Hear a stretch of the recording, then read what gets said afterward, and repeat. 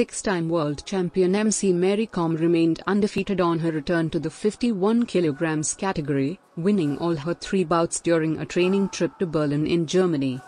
Mary is making her transition from the 48 kg category to 51 kg in pursuit of a second Olympic medal, and in that pursuit she is studying all her new opponents and their bouts, said India's first CWG gold medalist Mohammed Ali Qamar and the new chief coach of the women's team.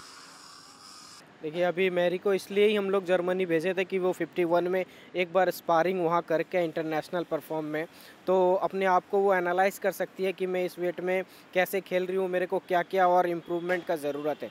अभी जैसा performance वहाँ पे किया, उन्होंने 5-0 में दोनों को हराया, तो उससे उसका हौसला और बढ़ेगा कि हाँ, मैं जब यहाँ अच्छा किया तो और भी अच्छा करूँगा। अभी टाइम है और भी मेहनत की ज़रूरत है, उनको भी स्ट्रेंथ बढ़ाना पड़ेगा, स्ट्रेंथ गेन करना पड़ेगा, क्योंकि वो 48 में जो स्ट्रेंथ लेकर के और खेल रही थी वो 52 में थोड़ा उसको गेन करना पड़ेगा।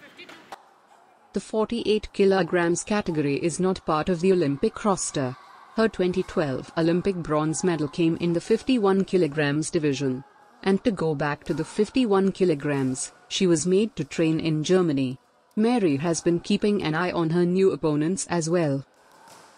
कई बॉक्सर है 52 में जो हम लोगों ने टारगेट करके रखा, और वो मैरी के पास भी उसके बाउट्स हैं, वो सारा वो बाउट्स देख रही है। मेन क्या होता है, मैरी 48 से वेट बढ़ा करके 52 में जा रही है, और जो 52 में खेलती है वो 56 से आती है, ऊपर वेट से आती है, तो उनको वो प्लस पॉइंट रहता है।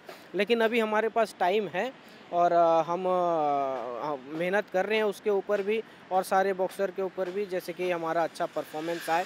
मेन अभी एशियन चैम्पियनशिप है, वर्ल्ड चैम्पियनशिप है, उसमें क्वालिफाई है हमारा, तो वो अभी हम उस हिसाब से एक एक लेवल पे काम कर रहे हैं।